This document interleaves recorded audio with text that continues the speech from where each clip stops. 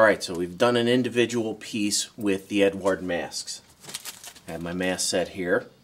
And we did the ball turret.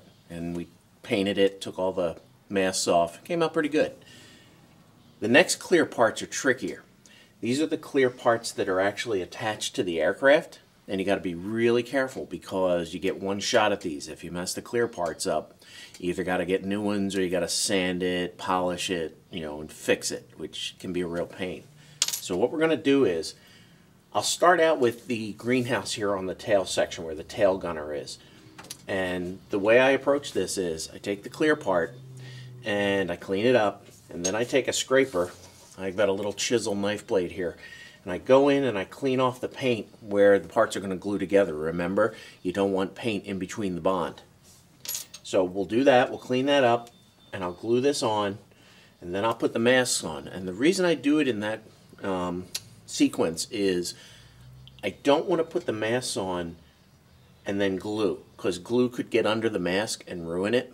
So I'm going to glue the part on, let it dry, then I'm going to put the masks on. And I'm going to do every clear piece on this aircraft, then paint the whole thing. Okay? So let's get going. We'll do the mask on this tail piece, and I'll show you how that goes. Okay, so the first step is going to be test fitting this part. And this piece has little tabs on it that line up inside of the edge on the airplane.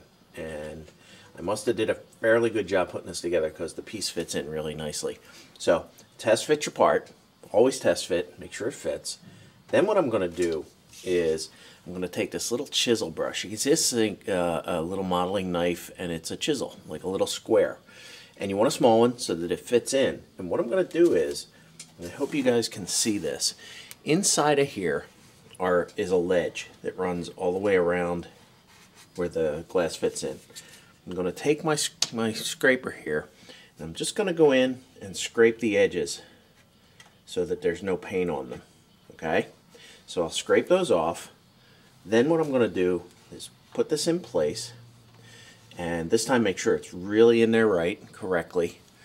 And then I'm going to use, I think, this Tamiya liquid quick setting cement so that it dries fast. I don't want, any chance of me screwing up or marring the clear part.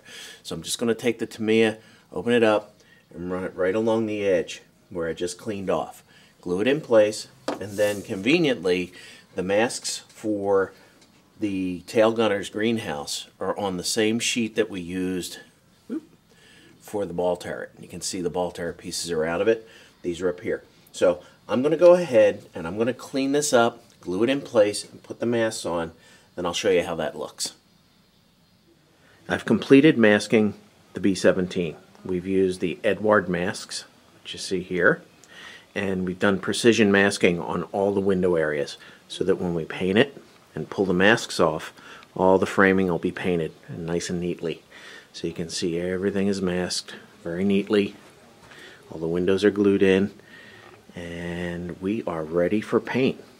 Things are getting exciting. So the next step will be putting paint on this airplane.